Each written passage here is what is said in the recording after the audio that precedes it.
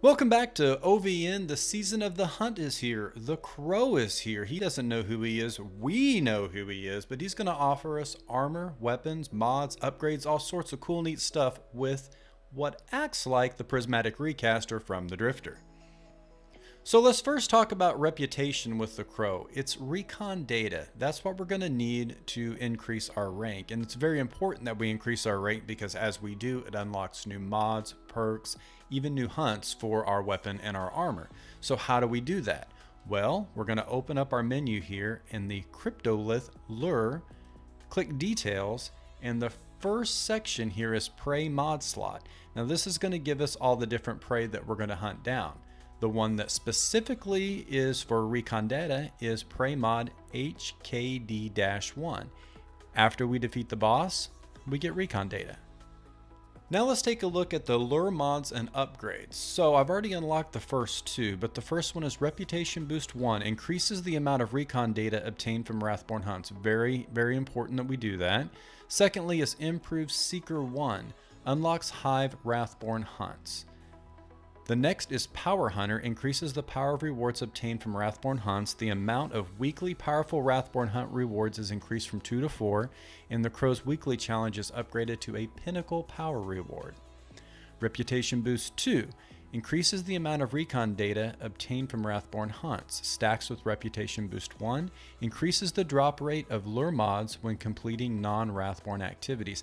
And I actually had one of those happen in a strike, which is pretty cool that they're tying it in with other aspects of the game. Season Hunter, beneficial modifiers are activated in Wrathborn hunts. And the last one is Mutation Mod Extractor, increases the amount of mutation mods obtained from Wrathborn hunts. Now these lure mods here, this is how we curate our artifacts. So when we go in there and we're trying to decide which person we're going to hunt down, we can also have these lure mods in here, and that's going to affect the armor and the weapons that we have. So armor trophy mods, so armor obtained from Wrathborn will roll with higher than average stats. Trophy perk veto mod, so it's going to exclude specific perks and include other perks.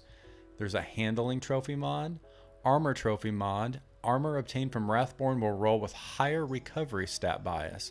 And Trophy Perk Veto mod kind of works the same way as the other one. So we're going to use these in conjunction with what type of weapon or what armor that we're actually trying to focus. This is fantastic. Focused weapons, focused armor, trying to get exactly what we need. And this had been missing from Destiny for years. And it was introduced last season with the Prismatic Recaster, and this season it's continued with this lure mod and upgrade system. So this is the Cryptolith Lure, the modified Hive artifact. The lure upgrades here tie specifically in with your reputation that you're upgrading with the Crow, and then the lure mods. So this is who we're actually trying to track down. So the Prey mod Savick here is a Deafening Whisper. It is the grenade launcher, and it's pretty cool. I've already done this one, and hopefully I'll have a video out on it soon. The next one here is the Prey mod. It is the recon data. That's how we increase our reputation. Very important. Prey mod Dolarath. This is the class item. Specifically looking for a class item. Well, there you go. And then the Prey mod Zilox. Lure mutations. So let's talk about the mutation slots now. So there's a lot of these out in the wild. I've got one while doing one of the hunts. I got one in a strike, so not sure how many they are, and I'm not sure exactly what all of them do, but I have a few here that we can take a look at. So armor trophy mod, that's an all around. It'll roll with higher than average stats. We've got an armor trophy mod here. Armor obtained from a Wrathborn will roll with higher mobility stat. Resilience there, strength, stability, handling. This is one of the veto mods. Another one. There's 3 now that I have there. Velocity or range. Weapons obtained from Wrathborn will include a velocity or range masterwork. And this is reload or charge time. So with these 2 mutation mods, we can curate exactly what we're looking for, whether it be armor or weapons. So let's talk about how you actually charge your Cryptolith Lure.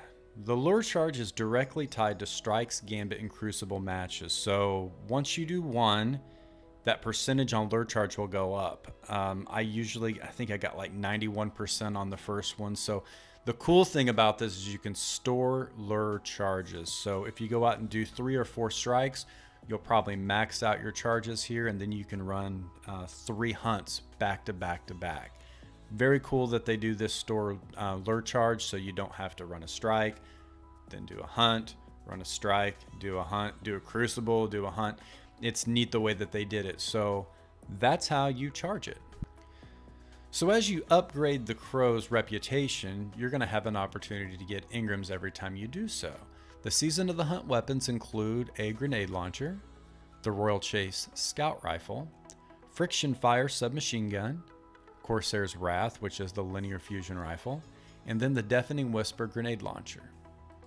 So once you've charged your lure and put in the mod slots that you want, you're going to get the hunt for the Wrathborn. You'll track down the first one in a public space area, you'll defeat it, and then you will track it.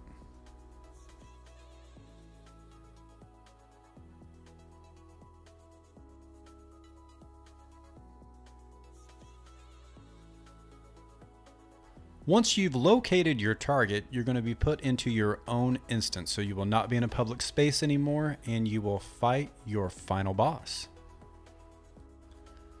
Once you reach your final destination here, you'll have a wave of ads with servitors. Once you kill the servitors, they're going to drop a green pool. This is going to boost your damage. Make sure you hop in that.